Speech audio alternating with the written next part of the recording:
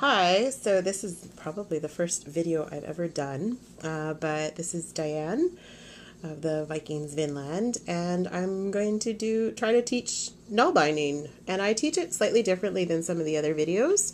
So I teach it not using the thumb, so I don't do the stitch on the thumb. I do know how, and I've learned at least how to do it afterwards, but I find it actually more complicated to learn, especially when you're first learning Naalbinding. So this is very much a beginner Naalbinding video. So I'm starting with some Lana Loft worsted weight. It's a single ply. I find Naalbinding with a single ply much easier than Naalbinding with a two ply, but I have done, and I do have, this is a triple ply wool. You do want to look for wool because then you can actually, as they call it, splice the pieces together. The big difference between Naalbinding and what most people would know of today is crochet or knitting is you're actually working with a length of yarn rather than with the ball of yarn. So the first step, of course, is to actually pull off a length of yarn to work with it. So it's much more similar to sewing in that regard. So the first thing I do is I actually pull off a length of yarn. Preferred length that I use, and it's quite often referred to as a working length. As you get more comfortable, you can work with longer lengths, but about the length from your fingertip to nose, when your arm's outstretched, that will give you a reasonable amount. And then if you want to just add a little bit, another fingertip to nose. So then you have twice that. And so then that's a good amount to work with. It should not get as tangled. If you are still feeling like your wool is tangling too much on you, feel free to use a shorter length. Now the only thing with working with longer lengths, it means you don't have to splice them as often. So I'm now working with just a length of wool. And now let's talk about needles.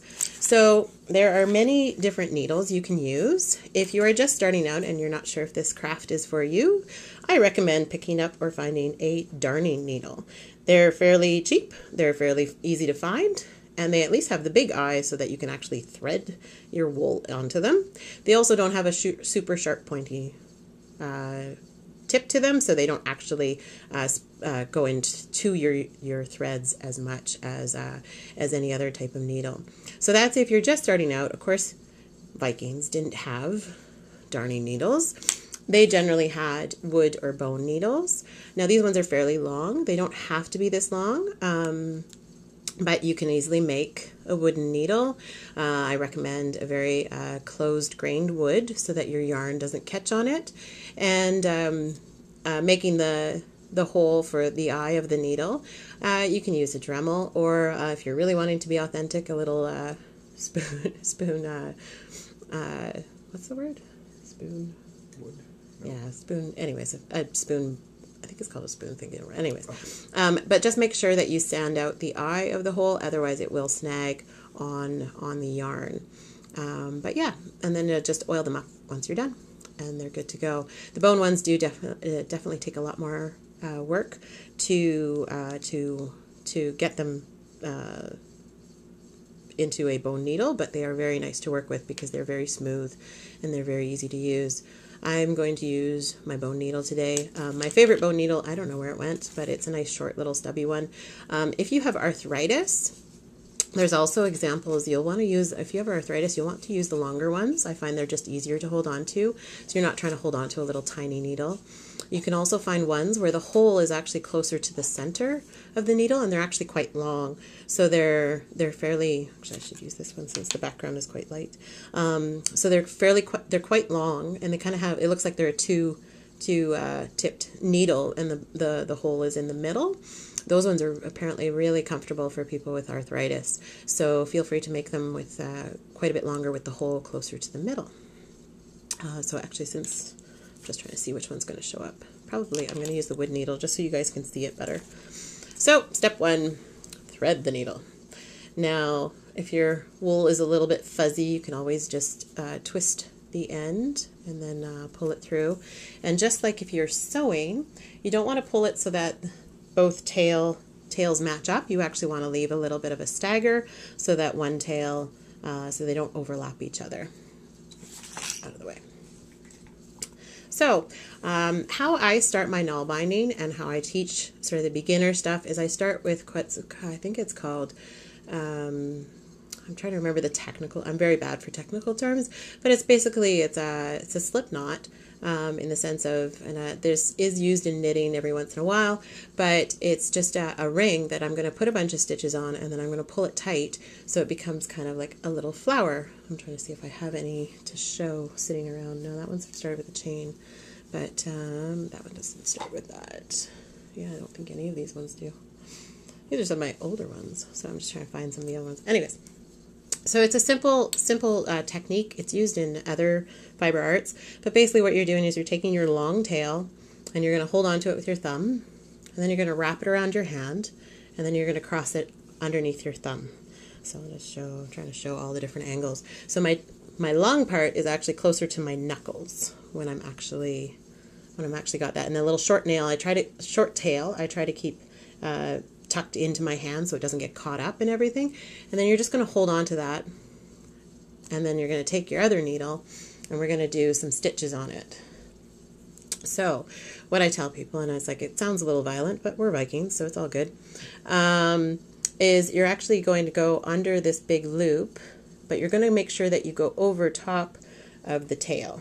So you see how that is. And I'm just going to pull it through until I get a little loop. And that's one stitch. Woohoo! We've done one stitch. And I'm just going to do that 9 more times, so I have 10. The reason for 10, it seems to work out the best. You can do 8, you can do 12. I always like even numbers. I don't know why, but I like even numbers. You notice that my yarn is actually twisting a little bit, like there's little twists, so always what I end up doing is actually just rotating the needle to try to undo a bit of the twist in the yarn, and you'll see those loops then disappear. But there I've done 2 stitches. So again, I'm always trying to make sure this is the long tail is close to my knuckles, and then I'm just stabbing my knuckles, and again making sure that I go over top of my tail.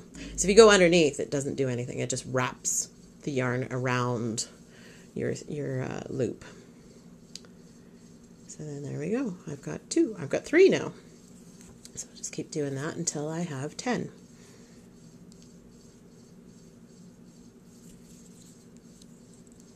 Four, 5, 6,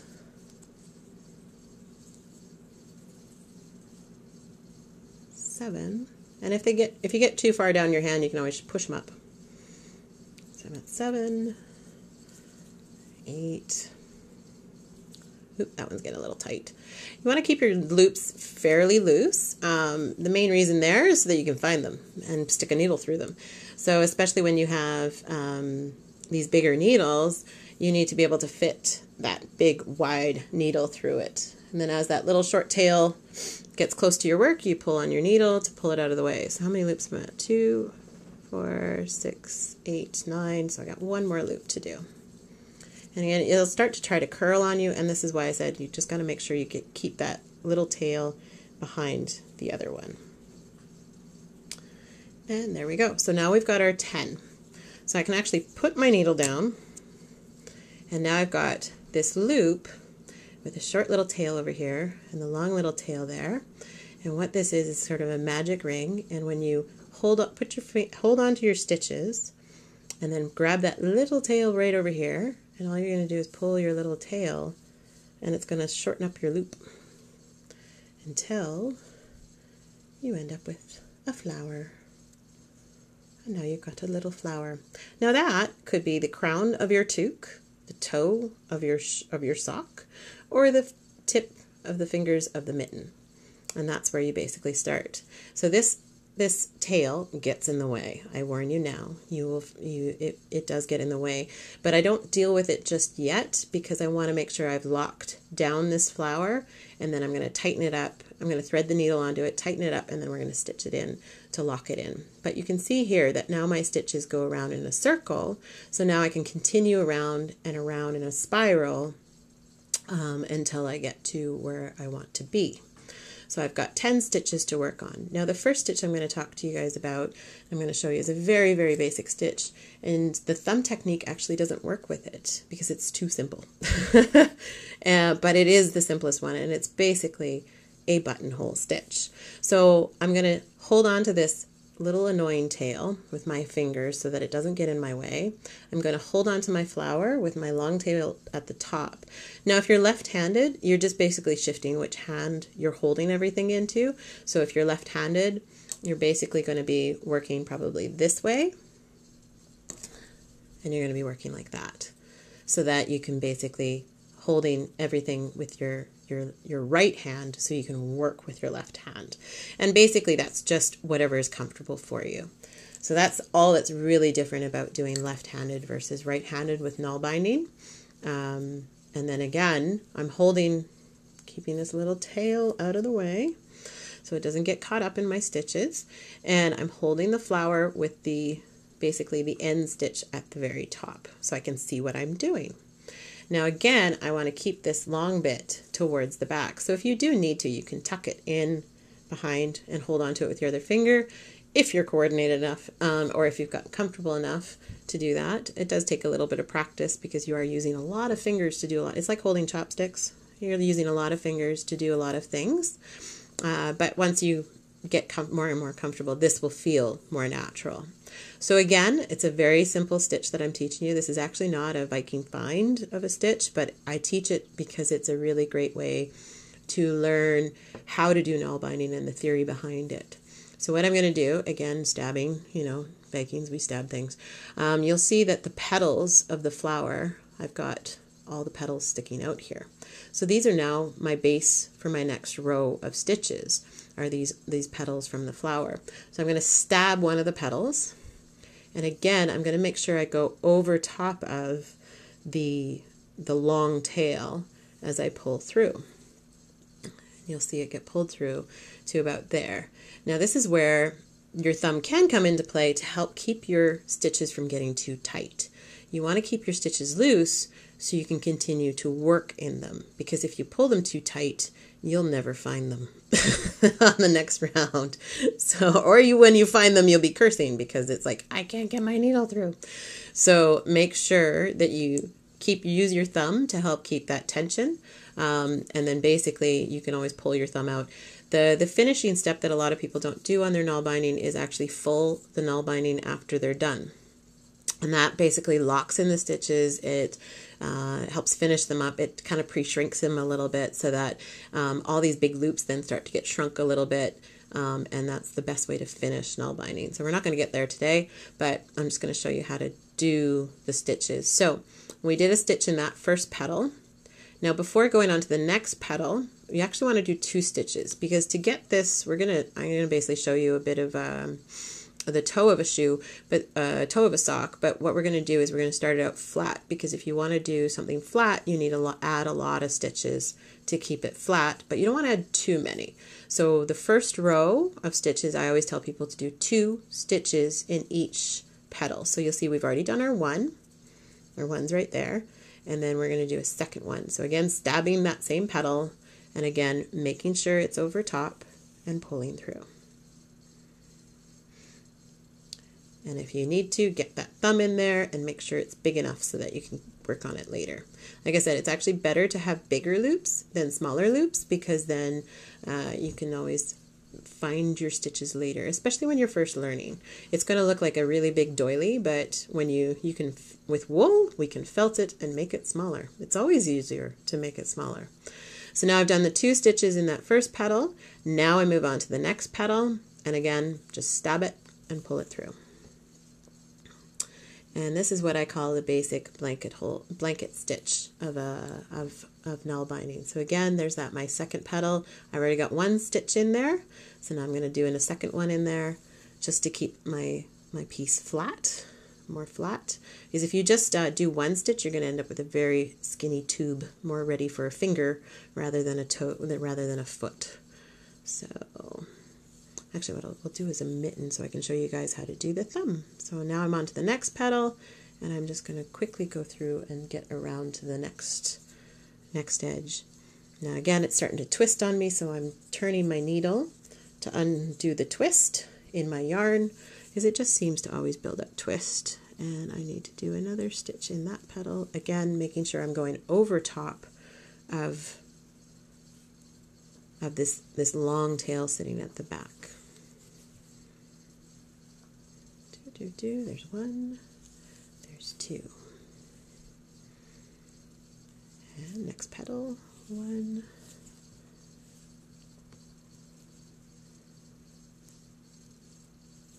and two,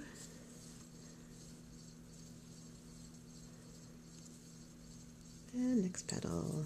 Oh, it's still getting twisty.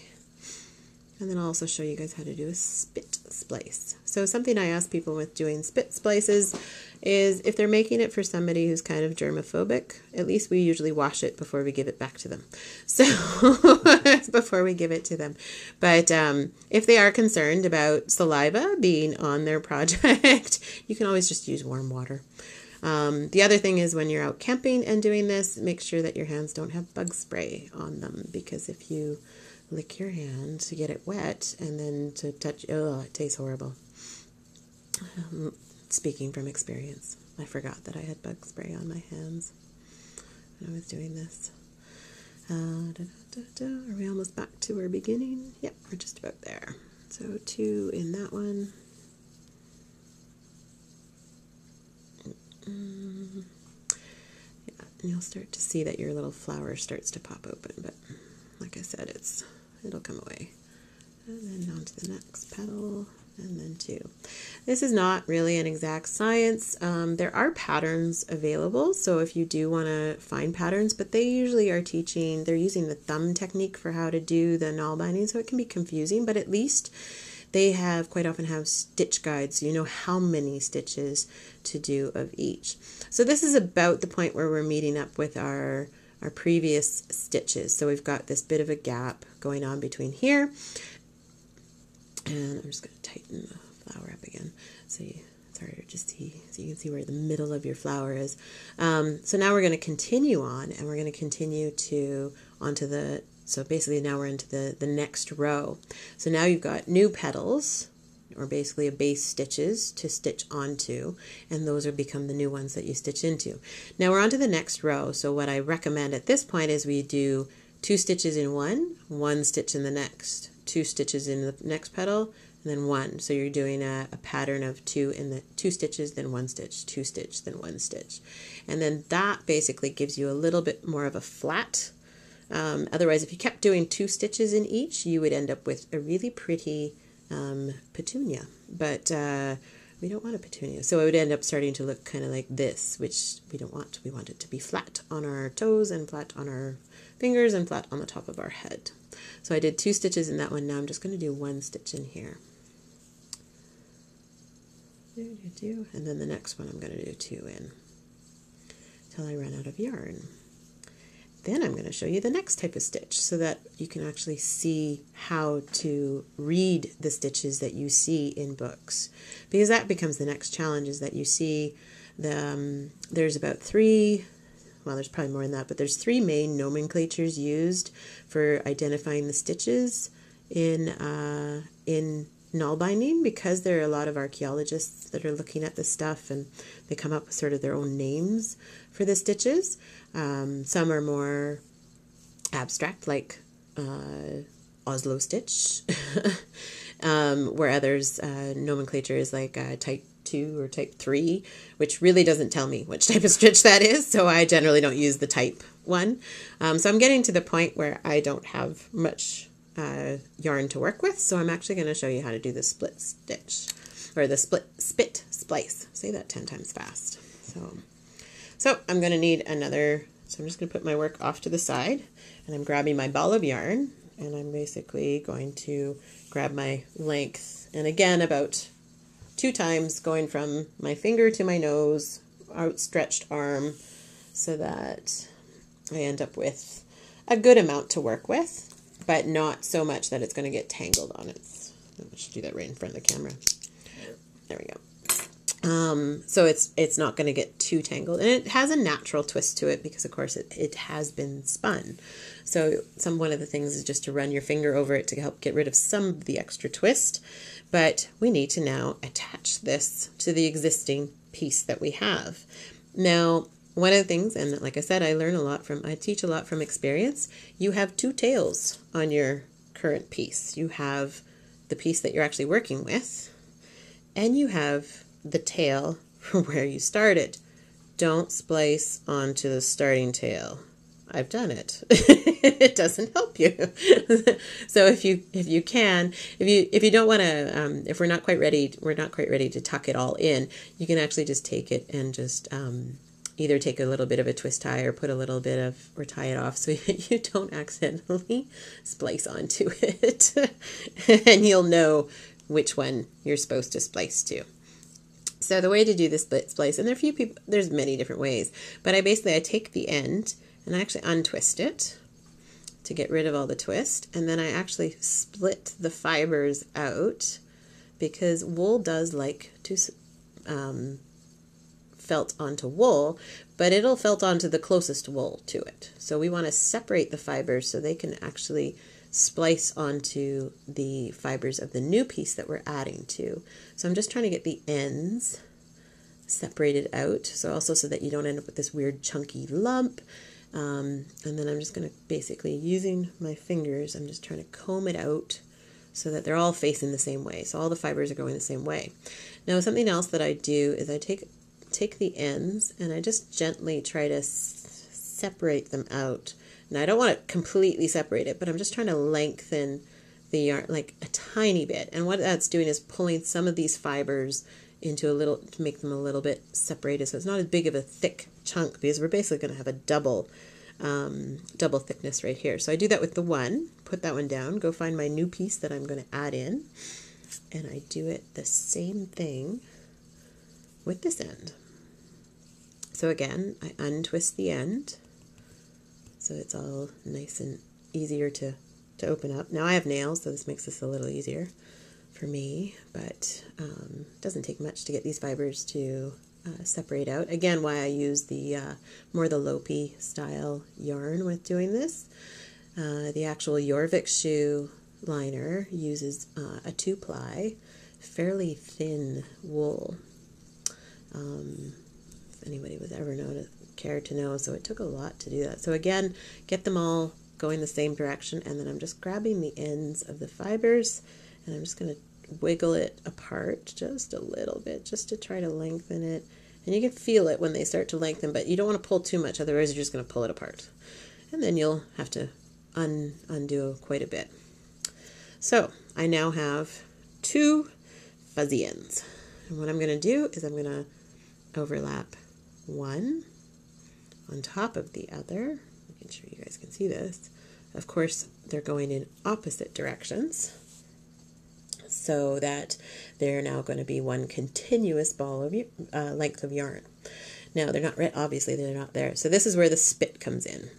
Now basically the felting wool requires moisture and heat and friction. This is why you don't put wool in your dryer when it's wet, and this is why you don't put your wool in your washing machine on like super agitation, because you're just going to felt the wool. So basically how this works and how I end up doing is I end up laying my fibers on my one hand, ready to go, and I lick the other hand. And then I basically start there, squish them together, and then I just roll it back and forth and back and forth, back and forth, back and forth. We have moisture, we have heat, and we have friction. So it is slowly felting those ends together. And I basically work my way from my piece that I'm working on to the tail. And you can work from the other direction, but just work from one side. And again, I'm just licking and twisting. And I do a little tug to see how I'm doing. Is it getting to stick together? Is it actually working? Don't pull too hard, otherwise you got to start that whole process pretty much over again. But with enough friction and moisture, it is now one continuous piece of yarn. Now I can find the other end and thread my needle on it.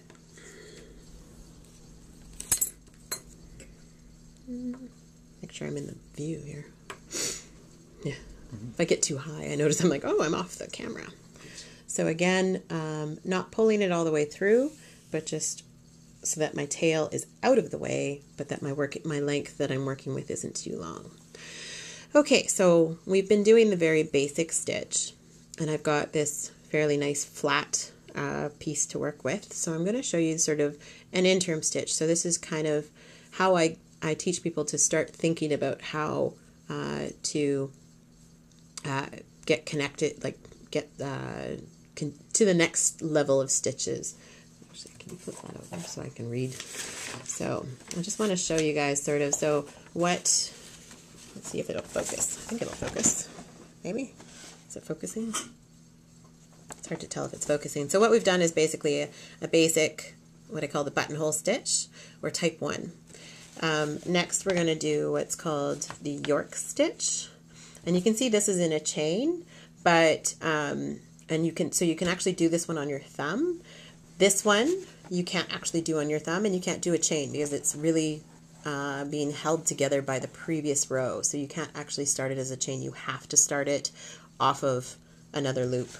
So now we're going to do the York stitch. And so basically the nomenclature, so York stitch is one of the ways to call it. The other option to call it, and this one's very visual, so I like this one, is called under, under, and then over, over, over. It's also called type 2. Like I said, the type doesn't really help me. I think it's an academic thing, but I'll show you what that under, under, over, over, over means. So in all of these things, they're assuming that you're actually picking up one of the petals from your base stitch, so your previous row. So you're picking up your previous row. So that's not actually in the nomenclature for the stitch, it's just an assumption. There are some later period stitches which actually you pick up the stitch from the back, but pretty much all the Viking ones, they all pick it up from the front. So just keep that in mind when you are looking at some stitch patterns. If they're talking about grabbing it, they might have a way of saying from back or from front. So we're working from the front. And then what we're doing, and this will be a little bit hard to see initially, but I'll show you guys. Basically, we have to go under, under. So we have to go under 2 stitches, and that's what it's doing. So we're going back to the loops that we actually already created. I don't know if it's going to go in focus if I go any closer. So I'm picking up under, and I'm picking up another one, under. And then when it's talking about over, over, over is when I'm coming out. So that slash means change directions and go out of your stitch. So when I'm pulling it out, I'm going over this one, and over my actual yarn that I'm just currently stitching with. So I'll show that a few times just to let you guys see that. And then I'm just pulling through. Now this is where my thumb comes in. That the only reason I use my thumb, again, for tension. So you see how it's on my thumb. I use my thumbnail just because it's really handy, but you can actually use your thumb. If you've got really big thumbs, your stitches are going to be huge. So you can actually just stick your needle in there if you want to, and then just to tighten it up on the needle, just to make sure that you have a loop to actually work with. So I'm going to do single, single, double. So when I'm doing stitches again, just to try to keep this flat, so I'm going to do another single stitch. So I'm grabbing from a previous row, and I'm going under, under 1, and then I have to find that second one, under 2, and then if you look on the other side, as I'm pulling it through, I've got over, over, over, and that's how that nomenclature works. It's very visual, so it works well for me because I don't do the thumb thing, which to do a stitch using the thumb technique, you're actually creating these weird crisscrosses on your hand, and then you're putting the needle through somewhere in your hand. So I'm just going to do 2 on that one, just because it's a long way to get over to here. And if you don't quite find your petals, you can always rearrange the stitches. Just go put your needle in there and tug on them a little bit just to re-sort them out. That's perfectly fine. So I'm going to go pick up my stitch, and I'm going to go under, under, and then there's my over, over, over. So there we go. That's the stitch, and that is the Jorvik stitch. Now the Jorvik stitch actually produces quite a bit of curl to your, so under, over, over. The Jorvik stitch produces quite a bit of curve to your piece, you'll notice, but it's also very stretchy. So it actually works really good for socks. And it's just something that I found with doing the Oslo stitch. I love the Oslo stitch for toques and mittens, but I really like the Jorvik stitch for socks. Now you'll notice that actually the stitch is quite a bit bigger than just the basic buttonhole stitch. It actually takes up quite a bit more room, keeping the same kind of tension. And that's part of it is because you're trying to keep these loops big enough so that you can actually find them and pick them up. So when you are looking at patterns, one of the critical things too is also the thickness of your yarn. So I'm using a, what's it called? It's called a worsted weight. There's a bulky weight. There's a bunch of different weights, and the weight of your yarn is going to change the size of your project quite drastically. And just to show you, I have a sock, and I have the same sock, but just in super bulky. So you can see the size difference. It definitely takes a lot less time. It's the same pattern, same number of stitches, same everything. Just the difference is the size of the yarn being used. So like I said, keep that in mind when you're working with different weights of yarn. If you're working with a fairly narrow one, it's going to take a lot more stitches to complete. If you want to get a project done fast, use the super bulky, because yeah, that's really fast, and they're super warm and super soft. These I have not finished in the sense of I have not, like I've tucked these ends in, but I have not felled them, and that's the proper term for it, where I basically, you get them wet, and you'll notice how it's kind of got weird lumps and bumps, and you can see a bit of my tails from some of my splices. So when you actually go and fell it, you're going to affect the shape of it. So you're going to smooth out the shape when you fell it. So that's getting it wet with soap and water, and basically just rubbing it and making it, agitating it just a little bit. If you find your socks are too long, so if you're like, oh my God, I made this sock and it's massively long, if you get it wet and in the lengthwise direction, you rub it this way, it'll actually shorten it up. Same thing as if your sock is too wide, work it this way and it will shorten it up. So that's the finishing touch that you do when you're done, complete an item. Also with socks and mittens, it is very difficult to get two matching ones. Even following patterns, they'll be slightly different just because of depending on your attention. And if you start with one and you're in one mood and then you do the other and you're in another mood, they end up being very different.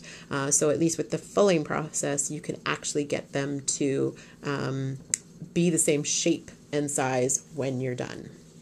And the other thing with the fulling process is you'll sometimes end up with little holes or gaps, basically, not necessarily holes, but little gaps in your work. And it's just nice to just close those up. So you can actually work on that with basically pinching it as it's wet and warm with soapy water. And you basically be just trying to work those little holes shut. Because if you leave them like that, you could potentially have a toe poke through. And then they'll slowly get bigger because, of course, wool likes to move. So it's best if you, especially before you first wear them, to go through and basically full them so that they're nice and solid and ready for the, yeah, Cat got this one, so it's got a few extra loops now in it. But that's the other thing with the fulling process. Yeah, just rub it down, it'll be gone. So definitely very important as part of that process. So now, to do mittens and socks, this is, I'll do a few more of the Jorvik stitch just to show you that. So, I started going into the Oslo stitch, sorry. Under, over, over, over. And pull it through. Again, making sure my working length is at the back so I don't actually accidentally grab it. Under, over, and through. Now, if this stitch is still too complicated for you, just stick with the buttonhole stitch. The only thing is you'll only be able to make toques. To make socks and mittens, you need a hole in there because we have these things called thumbs and we have these things called heels, unless you find a pattern that doesn't require you to do that. But I still haven't found a pattern that doesn't doesn't do that for you. So you need to basically create that hole. Well, the only way really to create that hole is to do a chain. So you have to do a chain parallel to your work. So to do a chain, you're basically, the only part of the chain that the steps that you skip is, instead of picking up from our petal, you skip that step. So all you're doing is the under, under, over, over. Now I'm obviously putting a hole in a really weird spot, so this is either really a mitten for a Barbie doll or something, but just to show you guys how this works. So now I've got this loop that's kind of hanging out all on its own. Well, that's my new loop to work from. So again, I'm trying to do some stitches that are going to be separate from my work. So again, I'm doing under, under, over, over, over. And this gets the trickier part because your work now is a little bit more free to move. So it tends to be a little bit more misbehavey. And it starts to actually, and like I said, the Jorvik stitch, you can see it's actually trying to curl on itself. The Oslo stitch doesn't have that curl to it, so it sits much nicer. But basically under, so under your first loop, under, because I'm skipping that first step of picking up my stitch, under, under, over, over, and pull through.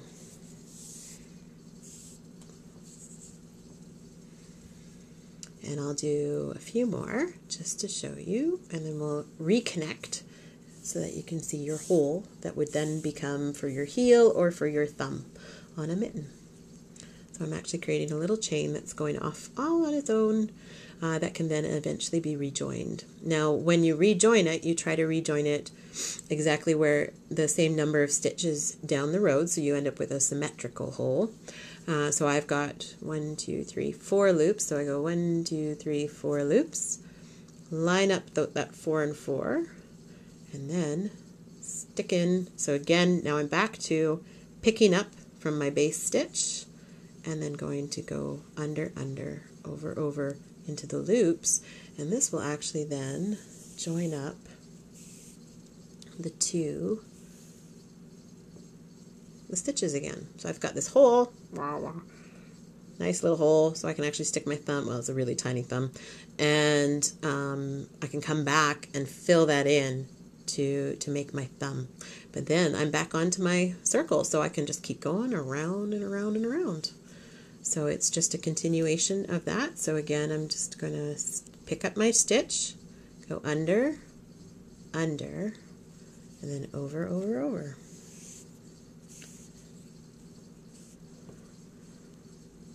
And so I can pretty much ignore this little gap that I've got in there. I'll just do a couple stitches in there so that so under, under, over, over, over. And my working length is getting, there we go. Get my other tails get in the way all the time. So when you're ready, you can come back and you can actually then use this as your base, because this can be your opening, and you can then stitch. I'll even stick my thumb through there so you can see. So you can actually then start stitching around your thumb to then create your thumb. Same thing with a heel, you basically would just a really tiny thumb so that it gives you that turn that you then need to fill in that gap for your heel. Does that make sense? That makes sense. Cool. I'm like just making sure this makes sense. So I'm just going to go under, under, over. So I think that's pretty much it. So I can show you the Oslo stitch now if you want. Mm. So the Oslo stitch, it has an under, over, over. So it's at the bottom there. I don't know if it's in focus. It's really hard to tell. That's as close as it gets. Yeah. Yeah, I want you guys to see it. I have a space. Yeah, no, it's like, zoom in. Yeah, I know, it's kind of like, and zoom in. Anyways. So it's called the Oslo stitch, or under, over, over, or type 2A. Like I said, it's like, yeah. So, again, this one you can do with chains, and it's not as twisty, but it's also then, it's not as stretchy. So just like the other ones, is I'm going to pick up my base stitch because I want to actually continue my mitten, and I'm going under one, I'm going over the one, and then I'm switching back on the direction, so I have to go under and then over, over. I'm just going to leave it right like that so you guys can see. So I've gone under, I've gone over, I've gone under, I've gone over, and then over. So that's why I find this method, I can actually see my stitches rather than, and again, I'm using my thumb to keep my loops big enough so I can still find them when I come back to look for them. And I'm getting twisty, so I'm untwisting the yarn. Grab your base stitch. It's under, over, under, over, over. So you can see this is where if you've seen any of the other YouTube videos with the thumb, they talk about putting your needle under the X. Well, there's the X. It's just not on my thumb. I just leave it freely sitting there and then pull through. And again, I only just use my thumb for tension. So you can see this difference. I've done a few. It's kind of, once you get to see this, you'll see that it looks like actually kind of looks like a double crochet stitch because it's got a bit of a twist in the middle, whereas the Jorvik stitch doesn't have a lot of that twist. And it's kind of neat. So they look very different when they're done. These ones are Oslo stitch, so you can actually see there's this little kind of line going through them, and then that's where that twist is in the middle. And again, like I said, it doesn't have a lot of curl to it. The Jorvik stitch does have quite a bit of curl to it. I don't think I have any Jorvik stitch examples with me. It's like I've got a ton of them here, but I don't have any Jorvik stitch examples, but I think they're all in socks in people's shoes. But yeah, so that's the Oslo stitch. So I'll do another couple more of those. So it's under, over, under, over, and then pull through. And same thing if you're doing a chain with that one. The only thing you skip is picking up from the base stitch. You just start there and you do the under, over, over. So there, I don't have my base stitch in that one. I think that's everything. Cool. So yeah, so the tricks with adding in the thumb, you'll start with a fresh new piece of length. And basically when you pull your needle through, just leave the tail sticking out. So similar to how you do embroidery, and then just start stitching and going around. Add a few extra in the corners, just because then you have loops to build on. But then yeah, and then you're just working around and around and around until you get to the end. And yeah, like it's pretty, you can be quite creative with this. What I'll also then show you is what to do with this little tail that's kind of in the way, unless of course you do what I just did, which is the little loop on it. But when you want to come back and tuck this one in, so because it's wool, it's pretty easy to get it to lock in so that it won't come unraveled later on. Now this is a pretty big needle, so I'm not going to have much of a tail to work with here. So you can go and find that darning needle. But what I'm doing is I'm going to pull my little original flower nice and tight so there's no hole in the top, because when it's loose, you're going to see this nice, I'll loosen it up so you can see it. You know, this hole in the top of your the toe, and toes and fingers love going through holes. So you don't want that, so you're going to want to tighten up that little flower so it's this nice little tight little bud there. And then if you notice it was going in this, I'm seeing it as a clockwise direction, and I'm actually just going to shove my needle into some loops and just start going around in that continue in that clockwise direction for a bit, so that I've gone around that original petal. Now you notice it's going to be a little tight going through, but it'll get there because I stitch with a fairly loose stitch. And then you can keep just working your way around and around and around, just hiding basically that tail in amongst. And what I find that does is it just helps lock it in. Then you can also then change directions and basically start going the other way, back around, just until you basically feel like, okay, that sucker's not going to go anywhere right now, so you can then cut it off. So then it's not in your way anymore. But just make sure you can go around 3 times if you want to. I'm just showing you a couple times. Cut it off, add that to the stuffing pile, and at least now that tail will not be in your way, and it'll be out of the way, and it's locking and all that stuff.